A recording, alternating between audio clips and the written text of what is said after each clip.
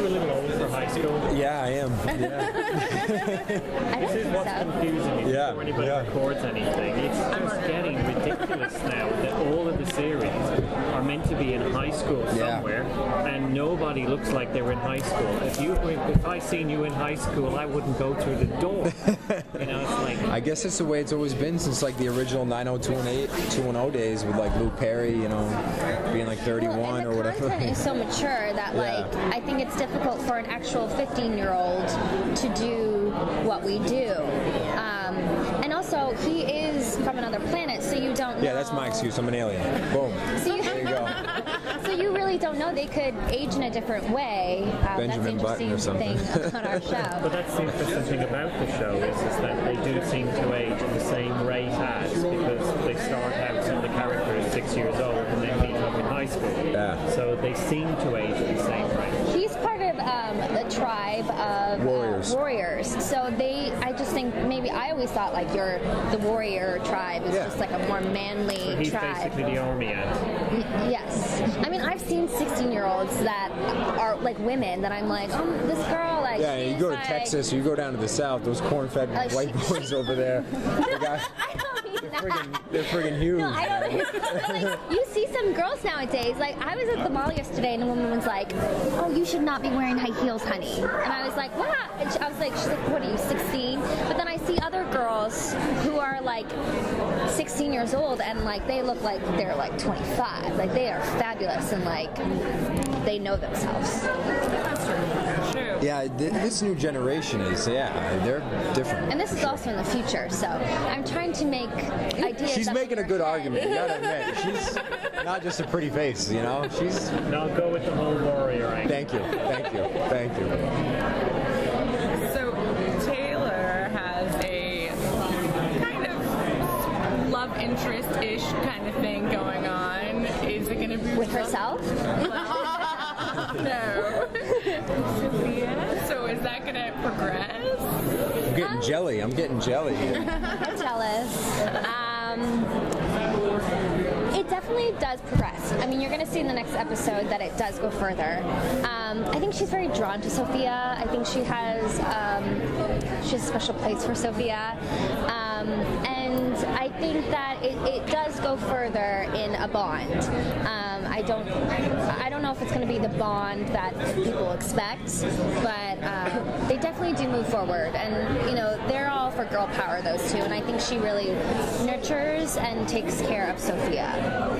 How do you feel about, you know, this show trying to tackle that as a subject about, I mean, it's not like a new subject of having two women in a relationship together, but it's not, I don't really feel it's always marketed towards like the teen crowd that we've seen. So how do you guys feel like about the show trying to make those steps? I think it's cool. I mean, as you know, the more people that can relate to the show, the better. I mean, if there's gay girls watching the show and think that's cool that they're doing it, I love that because and TV I'm a part is of that. real life.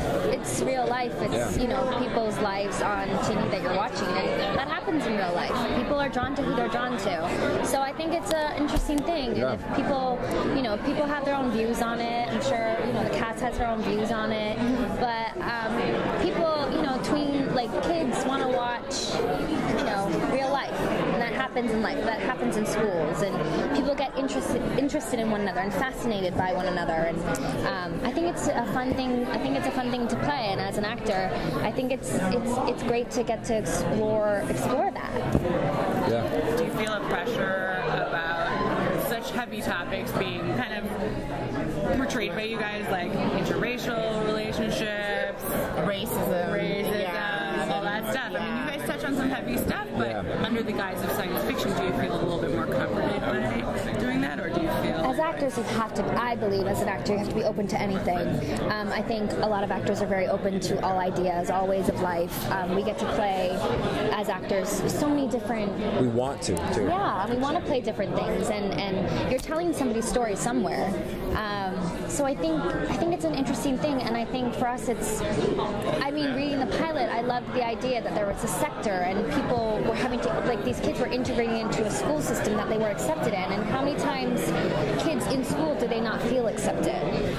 I'm sure I've been there. I mean, I'm sure, I don't know if he's been there. I don't. Maybe you were a football player. I don't know. You were a part of the tribes in high school. I don't know.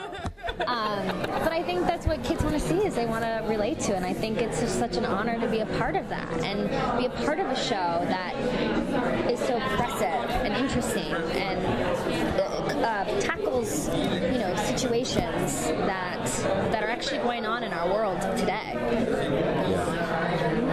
Thank you guys so much. Thank you. Thanks, guys. Yeah, of course. Oh yeah. Will you be back before the end of the season? I don't know. I'm not really quite sure if I'm going to be going back. I would love to go back. The show. Everybody. I'm Irish American. I'm sorry, he's asking me a question. I don't know if I'm going to be going back. But we'll find out.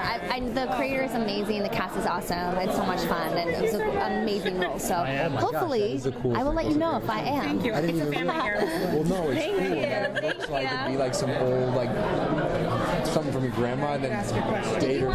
That's rad. That's cool. I am. Oh, Okay. All good. My Finley, I'm sorry. My family's Irish. I rep the Irish. Talking about Irish. With my nerd reaction. Oh yes. Yes, but I can't think of the name right now. But Finley means fair-haired warrior. That's why I have this tattoo. So I think that's cool. Thank you. My first name's Brian, which means strong.